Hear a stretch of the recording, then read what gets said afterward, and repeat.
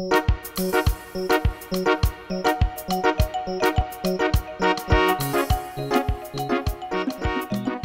day, ladies and gentlemen, and welcome to another segment of Global Digest as I bring to you a Global Digest special, the impact of social media on our kids, children, and youth. I am your girl, Mimi, and I hope you had a fabulous and well-rested weekend. Parents and guardians, guess what? Did you know that your child may sustain injuries or accidentally die unsupervised from school parties and social gatherings? Now watch out and listen to this episode, and after this, please have a conversation with your child or children. Today's segment is based on a serious and dangerous trend that has been going on within our teens and youth in general. So sit back and please pay close attention to this segment as I unveil this dangerous trend our youth may have witnessed or participated in. Now, some of the latest and dangerous trends going viral these days are called the Pass Out Challenge, the Fire Challenge, and another challenge that is supposed to be used positively, but some teenagers are using it negatively and naively so. It's called the ALS Ice Bucket Challenge or the Lou Gehrig disease. I will go into more details on the two dangerous challenges and then explain what I mean for the third challenge. The first challenge is which they refer to as the Pass Out Challenge, or the Space Monkey, or the Choking Game, are keywords parents and guardians need to watch out for in our child's vocabularies, and then observe on our children's bodies upon their return from school or hanging out with friends. Now, this trend dates all the way back to the early 50s and early 60s, and even as recent as 1995, but this trend is now being recycled into this generation. The Pass Out Challenge is where teens knock themselves out on purpose or strangle themselves to unconsciousness, and in many cases, death, hoping to reach some euphoric high and in turn gain internet fame. Now, there is more than one way to achieve this effect, but one of the most popular ways I have seen involves an individual hyperventilating for approximately 20 to 40 seconds or until you feel lightheaded. Then you hold your breath while another individual applies direct pressure to your chest.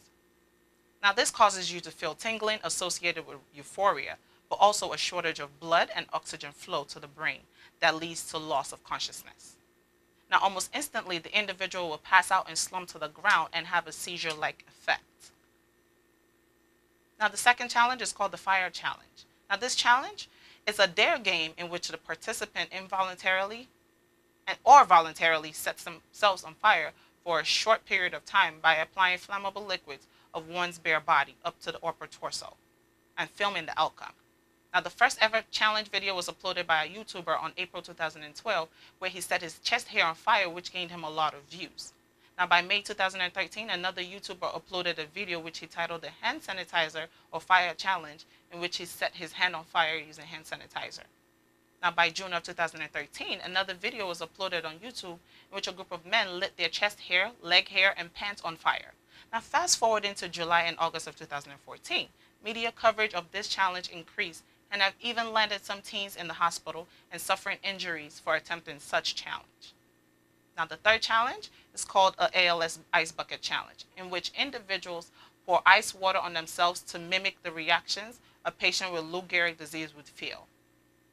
Now, this challenge is also done to bring awareness to this disease and to make donations to the ALS Foundation.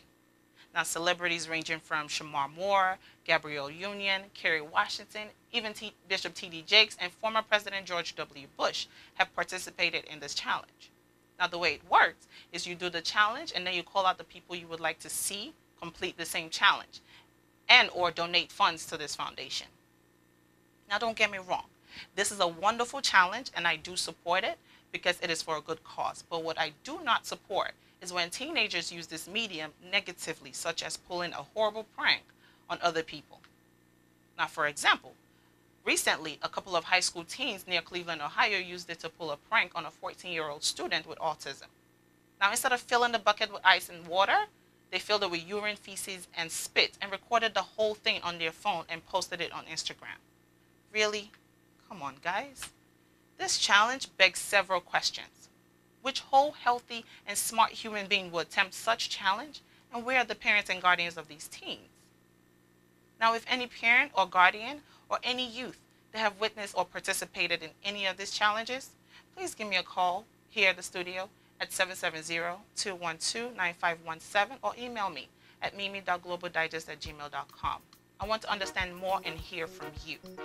I intentionally did not include any of such video clips or links because I do not condone such acts, and neither does Omega Studio approve of such behaviors. But you can go to YouTube and check it out at your own risk. My parents and guardians, please be aware. Now, as always, I am your girl Mimi, and as I close out from Omega Studios, love hard, smile wide,